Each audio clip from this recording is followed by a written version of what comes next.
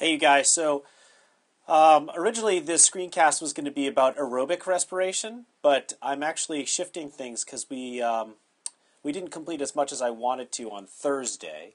So I'm going to make this screencast about what it was that I was going to cover on Thursday at the end of class.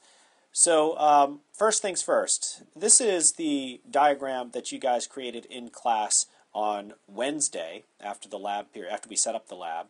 And I want to point out a couple things that I need for you to add that I noticed were missing when I went back and reviewed these the notes. So the first thing is, please add oxidation in this box right here, because those that glucose molecule, when it splits into two, undergoes an oxidation, which means that it's going to lose electrons.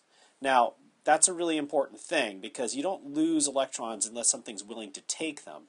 And if you look here over on this side, we can see that there's a reduction going on, which I referred to as being the key. And so that's an important element here because that means the agent of oxidation is NAD+, meaning that's the thing that's going to cause the oxidation of the glucose. And the thing that's the agent of reduction for making NADH is the glucose as well. So they sort of are each other's agents. And another important thing that you need to add here is notice that I put in a proton and electron going into the process of making the NADH. The NAD plus doesn't just sort of become NADH without adding something to it, and I didn't note what that was. So here we have that the things that it takes are the protons and the electrons. Now, where does it get those protons and electrons? It takes them right from these dudes, okay? From these molecules that were busted in half when that used to be glucose molecules. So what's important to understand, sort of in the big picture about what's going on here, without the NAD+, you wouldn't be able to cause the oxidation of these molecules, which means that they wouldn't release their electrons.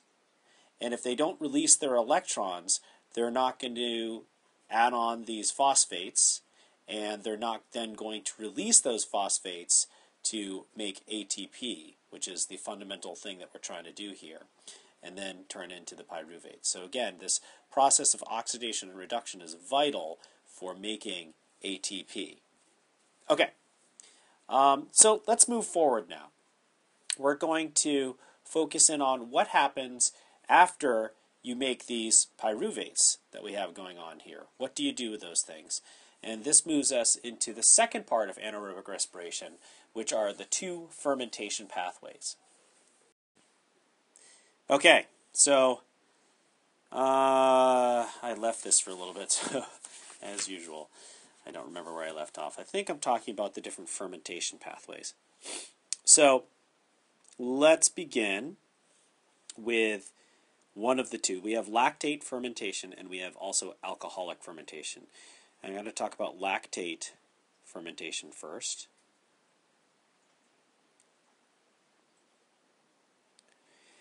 And the number one thing that you got to make sure that you get into your brain is that fermentation does not make any more ATP. That's not the point of fermentation. The point of fermentation is to regenerate this stuff right here. Remember I said that this was the key, NAD+? And if you don't have NAD+, you're not going to be able to have all this stuff happen, which means you're not going to be able to produce the ATP. So NAD+ is very important. But don't forget that in this process of glycolysis, you produced NADH, which is not the same thing as NAD+. NADH cannot go in there and inspire the oxidation of the glucose. Okay? So the whole point of fermentation is to regenerate NAD+, so that you can continue this glycolytic pathway. So let's see how that works. You're going to take pyruvates, the two pyruvates that we saw come out at the end of this glycolytic pathway or glycolysis. And these two pyruvates are going to be fed into our fermentation box. So I'm going to go ahead and draw a box here, and I'm going to write fermentation. So these two pyruvates are going to be dumped into this fermentation box. Let's see. Boom, there we go. And they're going to undergo a reduction reaction. And if you recall, a reduction reaction means that they gain an electron. So, in fact, they gain 2 electrons, and they gain a couple of protons as well. So that means that we need to have a source of electrons and protons. Now, don't forget, moments ago, I needed to add electrons and protons to the NAD plus to make NADH. So I don't think you'd be too shocked to find out that if I bring in 2 NADHs to this, they can be my source of protons and electrons. Okay, so my 2 NADHs that were the result of glycolysis from above drop off protons and electrons to these 2 things that were pyruvates, but now as a result of going through this reduction, they no longer are pyruvates, they become lactates. And as a result of becoming lactates, they slightly change because they have protons and electrons associated with them. Now you should know that lactate inside the body, because it's a slightly acidic place inside the body, can turn into lactic acid, which is why we talk about it as sometimes being the lactic acid fermentation pathway, not just the lactate pathway. Alright, so let me make my 2 lactates. Okay, so there are my 2 lactates. Notice they're not black anymore because they've slightly changed away from being the pyruvates since they had electrons and protons associated with them. Now, the NADH, obviously if it gives up its electrons, then it's going to undergo an oxidation reaction. And when it does that, lo and behold, we produce what we were looking for, the NAD pluses. And again, don't forget that this is the fundamental goal of the process of fermentation, because those NAD pluses then travel back up to glycolysis where they will be used in the process of making more ATP. Okay? Alright, so now let's take a look at the other type of fermentation that's going to be going on here.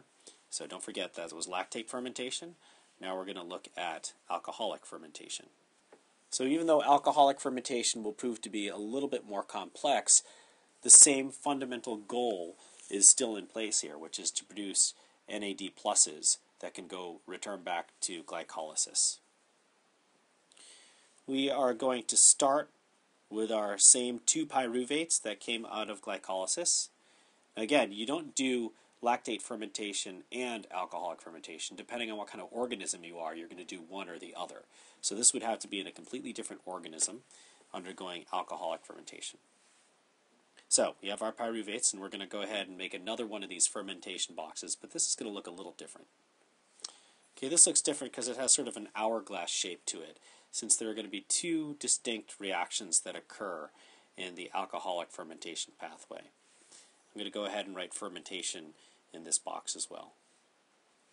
Okay, so fermentation is going to happen because we are going to take these 2 pyruvates and we're going to dump them into our fermentation box, and then we're going to, so let me just go ahead and paste those guys in there. Now they're not pyruvates, but let me go ahead and erase the words pyruvate there.